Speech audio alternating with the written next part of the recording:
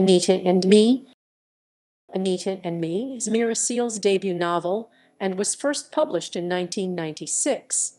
It is a semi-autobiographical novel based on Syal's childhood in the mining village of Essington, Staffordshire, which won the Betty Trask Award.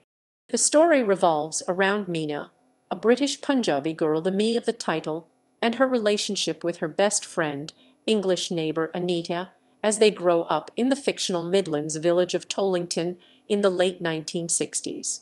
The novel is used as a GCSE set text for an English literature examination provided by examination boards AQA, Edexcel, OCR and WJEC.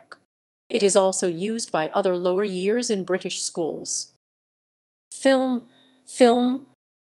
The novel was made into a film of the same name in 2002, in which Syal appears as Meena's Auntie Shayla.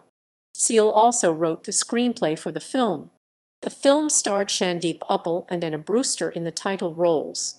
The story follows young Meena Kumar, an everyday girl, and the life she lives with her parents in Tollington, near Birmingham. One seemingly ordinary day, her life is turned upside down by Anita Rutter. Meena is a bright girl, with a wise head on young shoulders, but one who retains a childlike exuberance and naivety.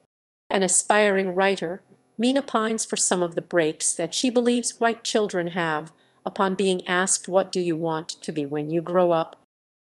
Stage adaptation.